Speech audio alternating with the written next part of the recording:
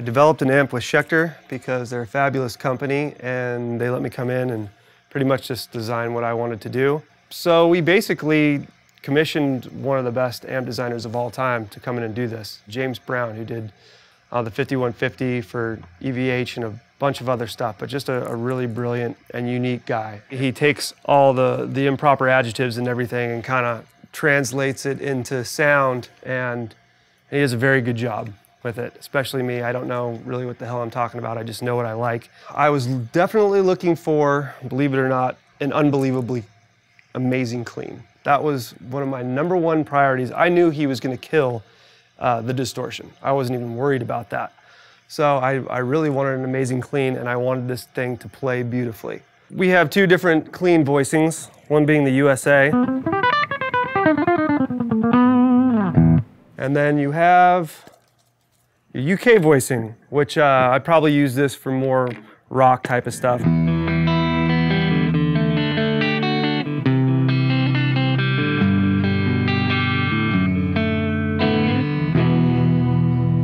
Another very important thing, needed to have great breakup, great resonance, and so the recommendation was all birch, really fucking thick wood, Celestion vintage 30s, all USA made, and it cranks, it pushes air, it breaks up unbelievably, and it just has a great resonance to it.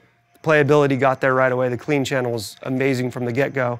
The distortion, the actual sound of the amp came together really, really fast. This gate was a bitch to figure out. We dealt with this particular type of gate that's not this kind of square thing where it just comes in and out. It's very forgiving and smooth and delicate, and it just pertains to the distortion channels. So basically, if you were to apply a gate on, over the whole amp via stop box or something like that, it would affect the clean too. And if you have if your amp's really, really loud, which we like to get because, I mean, this amp sounds really, really amazing cranked with all the breakup. I mean, it's just, yeah, it just sounds phenomenal. But you'd turn to clean and then you'd hear that kind of phasey, it just like really thins out your tone and adds this unwanted texture, and just, I don't know, I've had troubles with gates before in the past, and it's a great idea, but it was a very difficult process getting it to actually work. And we had to curve it different ways, but we got it figured out, and it fucking works.